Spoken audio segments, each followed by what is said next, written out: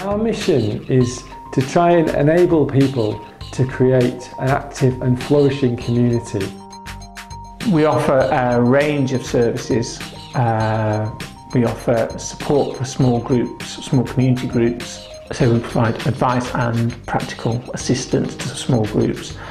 We also provide a membership service so people can come in and use the centre, use the computers, the art area, various things like that. The community groups that use Oblong come in all shapes and sizes. They are involved in everything from breakdance to bike maintenance. They can pretty much do anything they like. We work in a way that means that we've got some core roles that people can get involved in, but if they come to us with a specific set of skills that meet one of our needs, then we'll work with them and identify their role and develop a new role for them so that they can have the opportunity to use their skills, use their knowledge, use their experience and contribute to the growth and development and the experience that is Oblong. I've been here about a month and I mainly help out on the IT side of things. My job's keeping computers running, helping out with all that sort of thing, making sure that the software's right as well. I volunteer with the Design Collective and I do graphic design work and website design work. It's a new project that started in partnership between Oblong and Youth Point, and I work with volunteers 16 to 25 developing kind of opportunities for them to get involved with. I'm a health trainer and I teach in an adult ed centre nearby, so I do some of my research for my students here as well and print it out and sometimes photocopy handouts. I work with people who've got ideas for setting up community projects and kind of generally wanting to make either their lives or their community a better place. So I work with them to kind of help them secure funding, to turn their ideas into a reality, to help them kind of network and find other groups.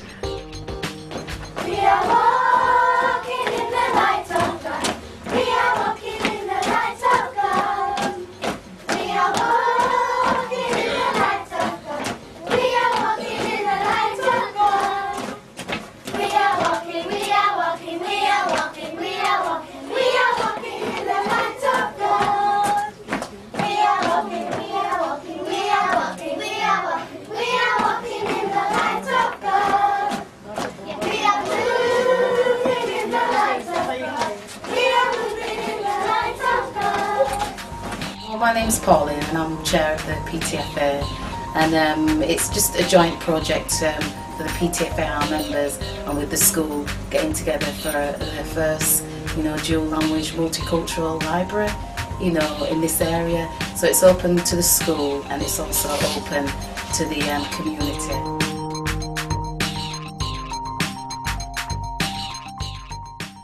Like most charities, Oblong's funded by a mixture of grants and donations and our own income, which comes from us hiring out meeting rooms and office space and the things that people pay for day to day, like photocopying and printing.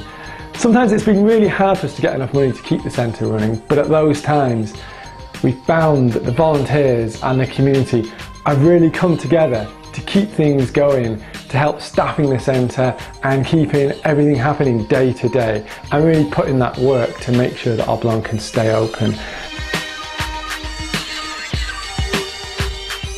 Wonderful. It's amazing. I've never seen anything like it in any other place, any other organisation that does this sort of thing. So really you have to come along and see what it's about and dip your toes in for a bit. Resource centre for the local community, providing various facilities that are cheaper or free. A diverse community space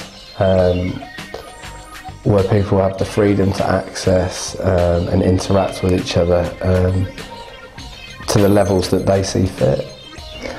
I would say it's a friendly, informal place where you can hang out, meet new people, learn IT skills, get information about funding, use the photocopier and printers, hold meetings, have a cup of tea, eat your lunch, just call in to say hi to people.